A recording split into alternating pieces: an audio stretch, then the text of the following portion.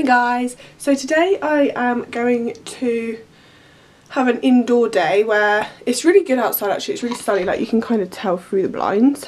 But yeah, today I'm having an indoor day where I do the washing and stuff like that. I'm going to carry on doing the baby shower things. I need to do a few because there's literally like a week and a bit, like a week and a half until the baby shower, and so I need to do the quizzes and stuff like that and like advice slips and print some bits off still.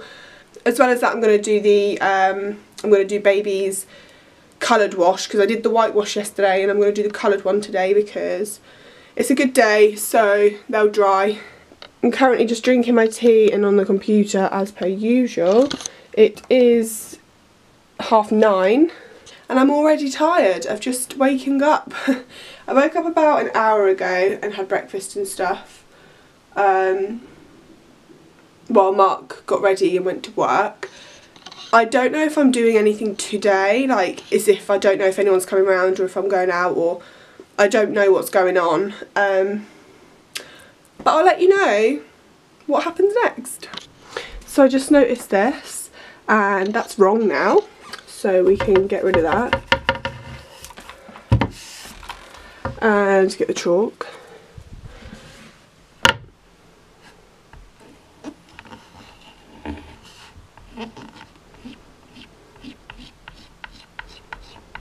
Put a number 6 because we've got 6 weeks today until his due date on the 25th of October.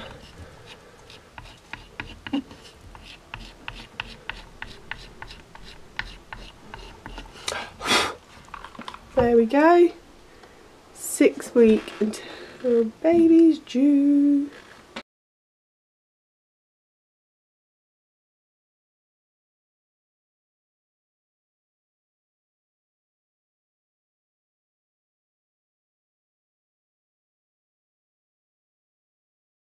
So I literally haven't vlogged all day, and it's because I went to my antenatal classes at 3 and finished them at 5.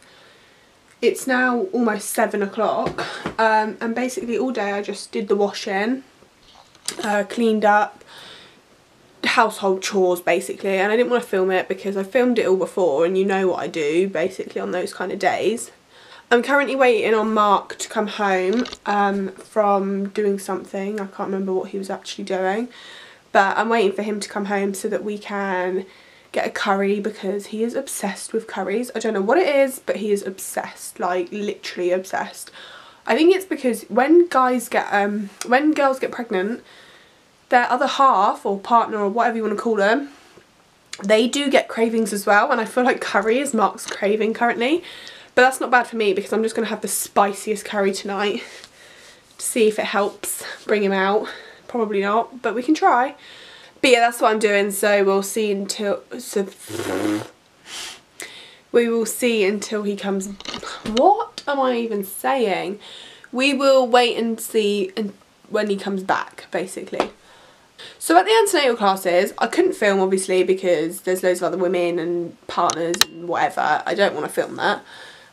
But it's a couples one, so the male and female both go together, or you can take your friend or sister or mum or anything, but it's usually a couple thing, so like me and Mark go together and someone and their partner, and do you know what I mean? But there were 1, 2, 3, 4, 5. I think there were 5 other couples there, all over the age of 25 probably, and obviously I'm 17 and Mark's now 19, so we are literally the youngest people there. We're the only ones that are due, we're due first out of all of them, so we'll have our baby first probably if due date goes to plan. But yeah, they're all like November, December babies and we're October, so there's not much but like between us all, but they're all later than us basically. I feel like I need to talk about this because why I feel as though the NHS are rubbish for teen parents. If I was 30 and having this baby, I think they would be more caring towards us than if I was 17 like I am, because there's been several occasions where the NHS or the hospital or doctors or midwives or someone hasn't done their job properly, in the fact of like hasn't given us proper dates, times, hasn't given us the right people to talk to, etc, etc. I know that we were meant to have a home visit. We're meant to have one. You're meant to have, in the UK, you're meant to have 5 visits. The first one is between 28 weeks pregnant and 34 weeks pregnant. Well, I'm 34 weeks pregnant and I haven't had a home visit. I haven't had anyone say anything about a home visit. I haven't had anyone talk to me about one, nothing. So I asked the lady at the antenatal class about it, because she's the one that explained it, and I was like, well, I haven't had that. So I asked her and she said it's basically because the NHS clearly haven't registered my pregnancy properly. So they've told a few people, like my midwife, but they haven't told everyone that needs to know, like the nurses and stuff that need to know, basically. But at the first home visit, you're supposed to get a red book, and that red book basically has your baby's life in it, from the minute they're born till 5, I believe it is. Everything goes in there, like all their records, so ear tests, eye tests, blood tests, everything like that goes in this red book. You're supposed to get that at that 28 weeks to 34 week pregnancy home visit, and obviously I haven't had that, and you can't give birth to your baby in the hospital without it technically, so like you kind of need that. Obviously if you didn't have it you'd still be able to give birth to your baby, but it'd be like paperwork would be a lot more difficult. And if I go into labour tomorrow, I don't have this book, so I don't know what I'd do, basically. but I feel as though, because I am 17 and pregnant, they don't care as much as if I was a 30-year-old woman or a 25-year-old woman or someone that's supposed to have children. I just find it really fascinating how they can treat you so differently. My friend who has just had a baby, she also did not get a home visit when she was supposed to be, and it all got mushed up for her as well, and she's 19, so like I feel as though as I've watched her pregnancy go through, and her birth and stuff, I've realised that actually, yeah, it is the fact that we are young, because at first I just thought, oh, maybe they're just doing it wrong with me because they're just doing it wrong with me because they want to or something, I don't know. But or they're just making mistakes, etc. But then I realised that actually she's having the same issues. No, I'm having the same issues as her.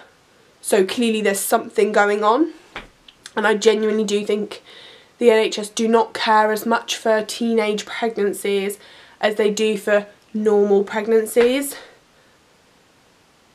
I could be wrong, I could be just chatting a load of poo and I don't even know what I'm on about.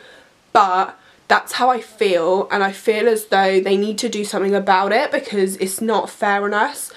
Mark gets really annoyed at it because he feels as though if something goes wrong or something, they're not going to do their job properly, and we as parents are supposed to, well, parents-to-be, are supposed to feel comfortable with our NHS and feel comfortable with our midwives, nurses, doctors, believe in them, trust them, but we can't because at the minute they're not doing anything right, they're doing it all wrong.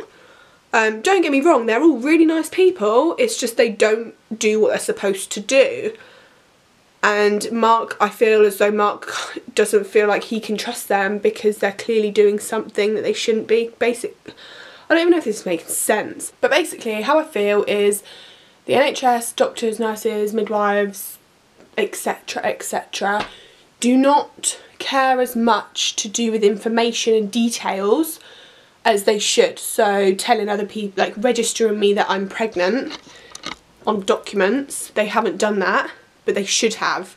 And they should have done that 30 weeks ago when I first told them I was pregnant, and they didn't. So they've had 30 weeks to do it in and they still haven't done it. Bit odd. But I don't know, I just wish that it was a bit different and they did care as much, but obviously I can't change that, so just have to wait and be forceful so that they know what they're doing, basically.